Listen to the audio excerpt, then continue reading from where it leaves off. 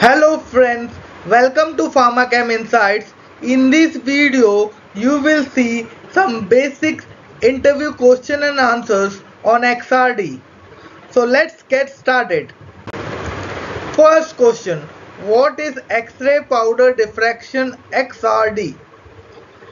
So answer is X-ray powder diffraction XRD is a technique used to analyze the crystallographic structure, chemical composition and physical properties of materials. It involves measuring the angles and intensities of X-rays diffracted by a powdered sample. Next question, what are the main applications of XRD? XRD is primarily used in material science, geology, chemistry and pharmaceuticals. It is useful for determining the crystal structure, phase identification and purity of materials. Next question, how does X-ray diffraction work? So answer is when X-rays are directed at a crystalline material, they are diffracted at specific angles which is governed by Bragg's law. By measuring these angles and the intensities of diffracted rays, information about the crystal structure can be obtained. Next question, what is Bragg's law and why is it important in XRD? So answer is Bragg's law is n lambda is equal to 2d sin theta.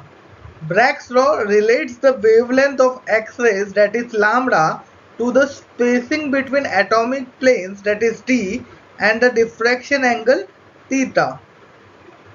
It is essential in XRD because it allows us to calculate the distance between crystal planes and determine the crystal structure. Next question, what information can be obtained from an XRD pattern?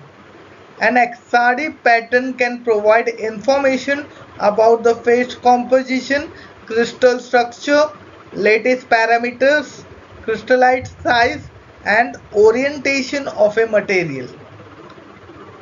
Next question, what are the advantages of using XRD for material characterization? So the advantages are, first, XRD is a non-destructive technique. It provides highly accurate crystallographic data. It can analyze complex mixtures and it requires minimal sample preparation. It is also fast and versatile for various materials.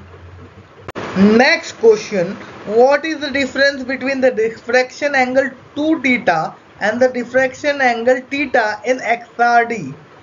So answer is, you can see in the figure, the diffraction angle 2 theta is the angle between the incident and the diffracted X-rays, whereas the theta angle refers to the angle between the incident X-ray and the plane of the crystal lattice. Next question, what is the meaning of peak intensity in an XRD pattern? The answer is, the peak intensity in an XRD pattern represents the amount of X-ray energy diffracted by the material. Higher intensities correspond to stronger diffraction from certain crystallographic planes. Next question, how do you determine the crystal structure of a material using XRD? The crystal structure is determined by analyzing the XRD pattern and comparing the diffraction angles to a database of known crystal structures. Using the measured 2 theta values, the lattice parameters and symmetry can be calculated. Next question, what is phase identification in XRD? Phase identification refers to determining the different crystalline phases present in a sample.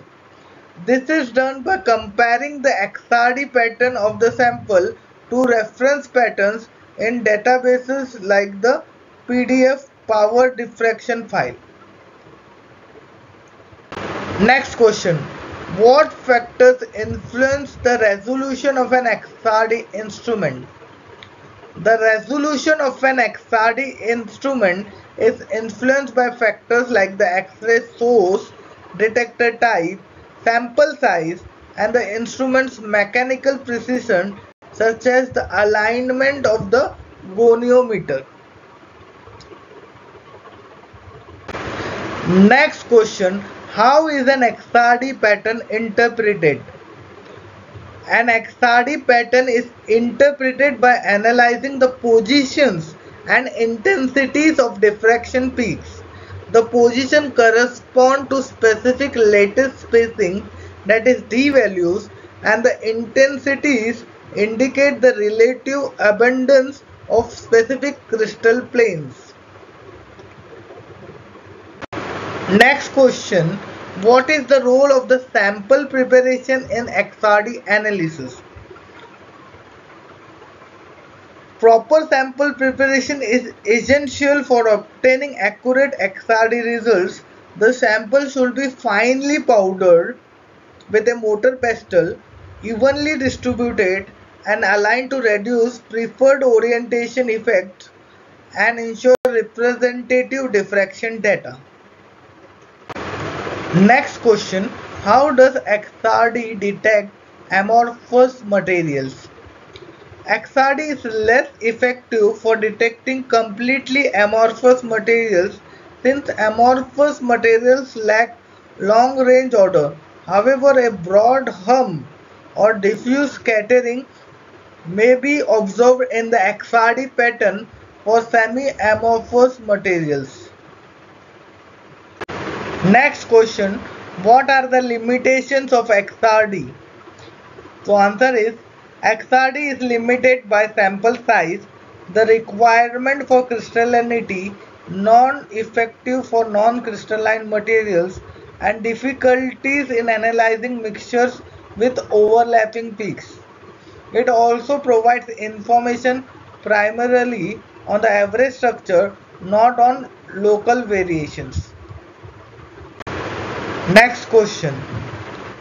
How does XRD help in the study of polymers? So answer is XRD can be used to study the crystalline and amorphous regions of polymers by analyzing the diffraction pattern. Researchers can determine the crystallinity, phase transitions, and molecular orientation of the polymer chains. Thank you. I hope you like the video. If you do like, please hit the like button right away and share with your friends. And subscribe to stay connected for more videos of this kind. Bye.